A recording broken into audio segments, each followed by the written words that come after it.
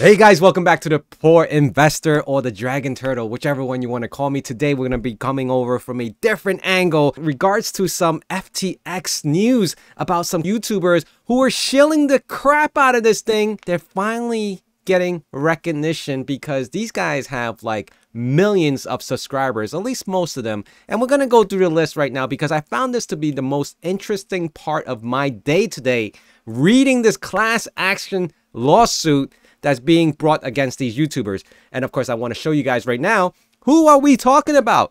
Kevin Paffrath. How much money I was paid in 2022 by FTX and how much money I lost. And now I thought they would, you know, alphabetize this list. Are they doing it by who shows it the most? Because apparently Kevin's the first name that shows up, and you don't know who that is. That's Meet Kevin. And then we have Graham Stephan. From the moment I became aware of this, I posted a video, I cut my ties with them, and I warned people to get their money off the platform while they still could. Which is a really huge and popular YouTube channel, and he has a decent amount of subscribers as well. Andre Geek. If it did, I would cancel myself off the internet faster than anyone else tried to, because I wouldn't be able to sleep at night. So even though I never had a formal partnership with FTX or Voyager, I was never sponsored nor had any affiliate links on this channel, I can't say that I'm not part of the problem. I regret to have taken on the sponsorship with FTX on the Millennial Money podcast. I should have known better, and for that, I'm sorry. Jaspreet Singh. Me and my team are going to be even stricter than we are already with the sponsors that I work with. So that's the first thing that I'm going to do. And second, we're going to be working to make sure that all of you who trusted us and who trust us are okay. And we have Brian Jung. Either way, as consumers, we can't get so caught up in just trying to figure out the entire puzzle, because there are always going to be two sides to a story, that which I watch occasionally. And Jeremy, I can't even pronounce that last name. The thing that really scared me away from FTX was when Voyager went down. When Voyager went down, that was about the end for me when it came to FTX. And obviously, you know, ties were cut on my channel. Ties were cut on obviously, you know, MM at that time. Because Tom Nash. Move on. The quick message from FTX US, who sponsored this video, as always. Ben Armstrong. We have the ones that want to see crypto turned into everything it wasn't supposed to be. And on the other side, we have the people. And together, we're stronger than the elite. And we can do this. Which side are you on? Erica Kohlberg. Actually seen brands underpay many people. I myself started an agency to represent creators because I saw how many people were getting underpaid. And I think the best thing you can do is within your niche, talk to other people. Go to the other finance TikTokers and say, hey, how much is this brand paying you? And that's how we can get a little closer to that pay transparency. And the Creator Agency LLC. And we're going to go through the little fine details of who these individuals are and why is there's class action lawsuit against these individuals. Well, because they were basically shilling FTX on their channel, on their YouTube channel, and taking advantage of all their subscribers. Something that I would never, ever do. All right, let's just be clear with that. And the reason why I can't do that is because they never reached out to me to shill it to begin with. Now, if they reached out to me and say, hey, Mr. Poor Investor, can you shill FTX for us? And we'll give you a couple of $1,000. And I'll guarantee I would have probably have done it, and I would probably be part of this lawsuit as well. But unfortunately, my recognition out there isn't that large, and I don't have that much of a big following, so I would never get to that level. So it may take me another couple of decades before I even reach to that point. But that's regardless of the point of this video.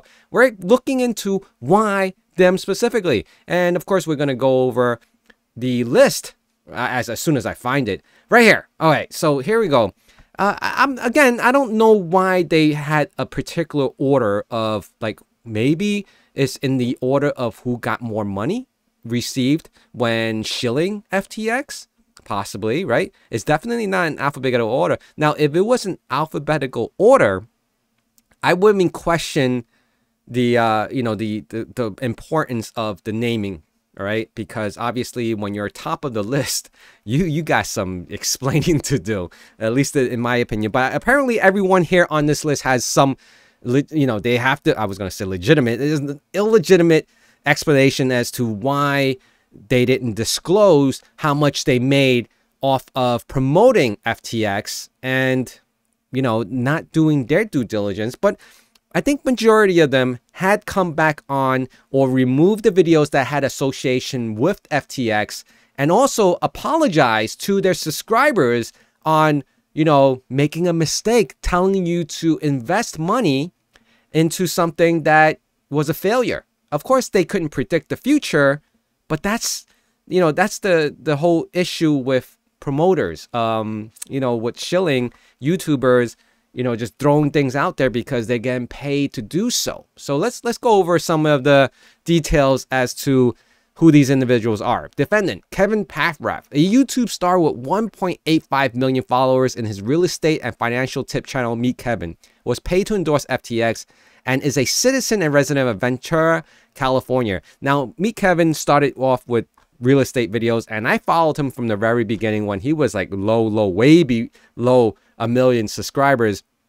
And before he started getting into all this financial and pump and dump stocks and all that other good stuff, he was just strictly real estate, and I followed him. Graham Stephan is another one. He started off as a real estate channel, and I was following him, and obviously they all stirred off into the bigger market of finance in general, which is the stock market and real estate and the banks and all that.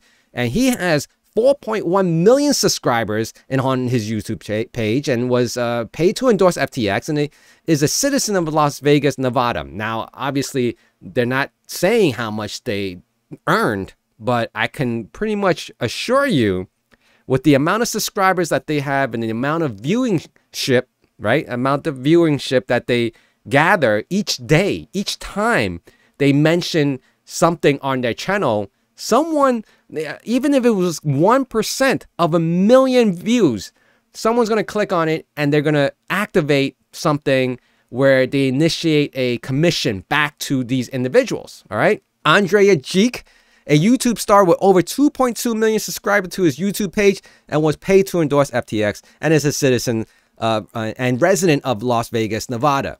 Jeffrey Sign, a YouTube star with over 1.4 million subscribers to his YouTube channel, Minority Mindset, was paid to endorse FTX, and a citizen of resident of Detroit, Michigan. Oh, I didn't know that. Detroit, Michigan.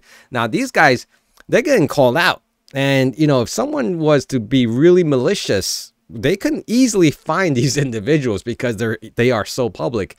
Just like how people can track Elon Musk on the jet planes and wherever he flies, these individuals, I would say, I would be fearful. I'm not saying to go do harm on any of these guys, but if someone had lost a lot of money and have nothing else to lose, better be really careful.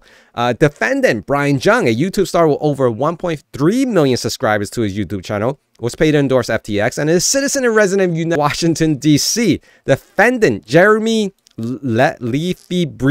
Lefebvre, a YouTube star with over 700,000 subscribers to his YouTube page, Financial Education, was paid to endorse FTX, and is a citizen and resident of Las Vegas, Nevada. Now, with Jeremy, I've seen his thumbnails. I never really understood him.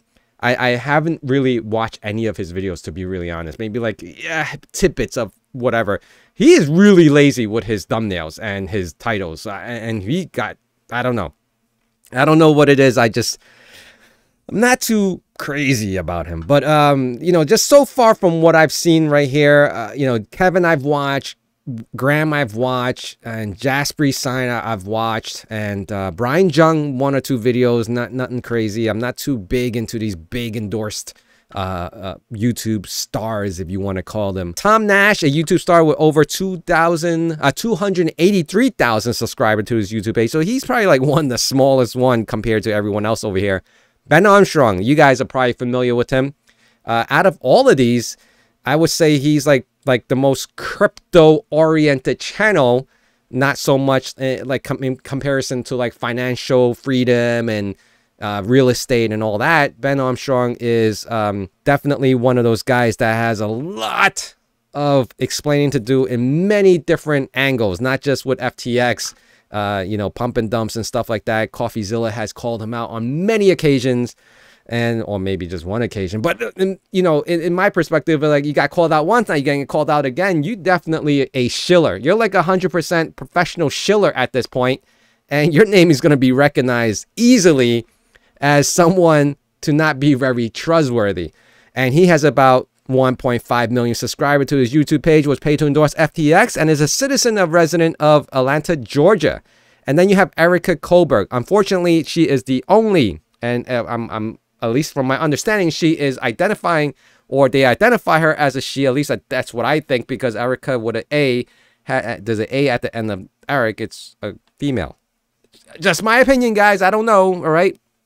She also created Creator Agency LLC, which is a group of these guys, apparently, that they came together. So they're protected by an LLC, and that you bring in all that legal jargon.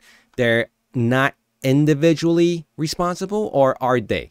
Right? We don't know. Is it part of an agency, this company that's protected them? Now, if they go bankrupt, is the company going bankrupt, or are the individuals liable for their actions? I don't know. But of course, you could read through this whole thing. Upon information and belief, a founder of Defendant Creator LLC, Creators Agency LLC, and is currently identified on Creative Agency's website as one of the finance business creator with 18 million social media followers. 18 million, guys. That is a lot. I actually personally have seen a lot of her Instagram post shorts, if you want to call them, that, she goes back and forth with herself, talking to herself, saying, I have this much money, I want to invest it. And then, it's a whole dialogue between, everyone's jumping on that same bandwagon. All right. So the details of the lawsuit is here. And of course, I read this article. The article came up here first at 1:40 p.m. and I started reading it. And of course, again, this is archive.ph. If you don't have money to put into subscribing to the Market Watch, I'm just saying, all right, you can do whatever you want. Anyway, a prominent group of YouTube financial influencers. Obviously, there is a lot more out there that shield FTX, not necessarily YouTubers. You got Kevin O'Leary, you got, basketball players, you got, football players, anyone you can think of probably had shilled FTX one time or another. And this is just more of a announcement, a public announcement that you guys have to be really careful on who you listen to and who you trust on YouTube. Not saying don't trust me. Don't trust me. I swear, do not trust me, because I don't know.